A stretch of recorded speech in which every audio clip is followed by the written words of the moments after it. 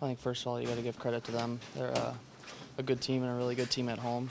And, I think we had a strong push there in the second, a little push back, but I think we kind of gave them a lot. They got to us off the rush a little bit, and I think that's where it hurt. This team, obviously shorthanded. What goes into your next man-up mentality? Just, come in and help the team any way you can, really. It's, I'm kind of playing a role here, and, every time I get on the ice, I just try to do what I can to, help the team win. How do you feel like you and your teammates collectively supported Spencer in that? Oh, good. I mean, we always have his back. It's obviously tonight they got up 7 goals, but that's not on Spencer.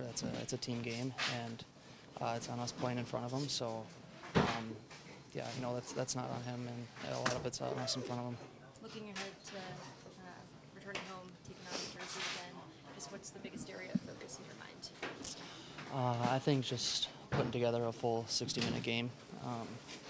Obviously, I thought we came out good in the first 10 minutes of the game, and then kind of got away from it, and they put up 3 on us at the end of the first. So, I think just playing a full 60-minute game and having a full effort.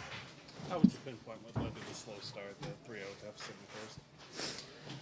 I think we came out with a good start in the first 10, and then kind of got away from it. And like I said, off the rush, they got a couple goals. Defenseman jumping in the play, and I think it hurt us. Thank you.